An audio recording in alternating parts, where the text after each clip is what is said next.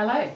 I thought today I might show you how to do something with some 5-inch squares and 2.5-inch strips and all into a quilt, so that maybe you've got some 2.5-inch strips or maybe you've got some 5-inch squares. This particular pattern works the same with both.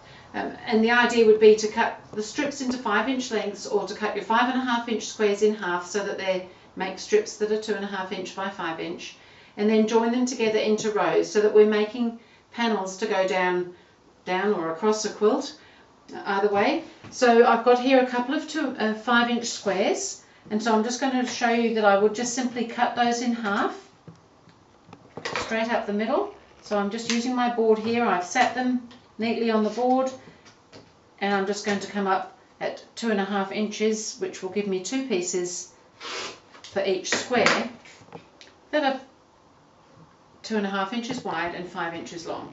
Or you could be working from some 2.5-inch strips, because we all have 2.5-inch strips these days, leftovers from something perhaps, or maybe you've got a whole bundle of new ones that you like the look of and you want to work them in together. And so I've cut some strips here that are 2.5 inches wide by 5 inches long. So as I said, it works both with 5-inch squares or with just the 2.5-inch strips as a starting point.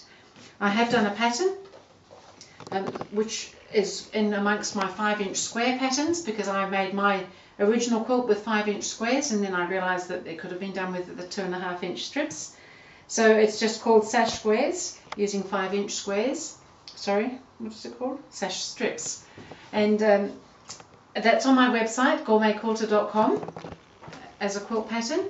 And I'll just show you here, I've made up a small quilt here, and I have used the 2.5-inch strips and cut the 5-inch lengths and then stacked them and then put them together for that one. And then I have made one like I've shown in the pattern here, where I did start with the 5-inch squares and I cut them in half, and these have all got a bit of a Japanese flavour to them.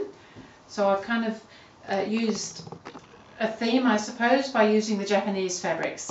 And then my sashing, I have just cut those strips at 2 inches wide, so they'll finish at 1.5 inches. So they're a little bit narrower than your actual little strips are, and I think that sets that off really nicely. And then pop a nice border around the edge, and you've got a fairly quick and easy and very appealing quilt using either 5-inch squares or 2.5-inch strips. Thank you.